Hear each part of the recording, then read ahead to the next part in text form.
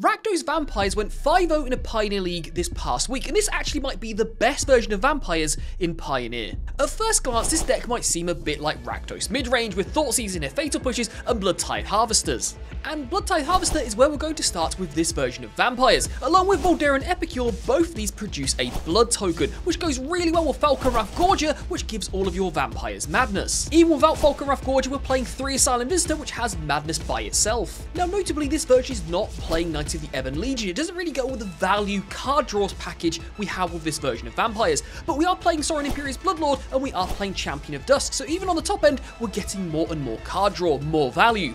But most weirdly, we're playing Twilight Prophet. If we have Ascend, which is not hard with the amount of blood tokens we're likely to have, we draw a card, our opponent loses life to that card's converted mana cost. So it's like a reverse Dark Confidant. As always, full deck list in the description. I'll see you guys in the next video.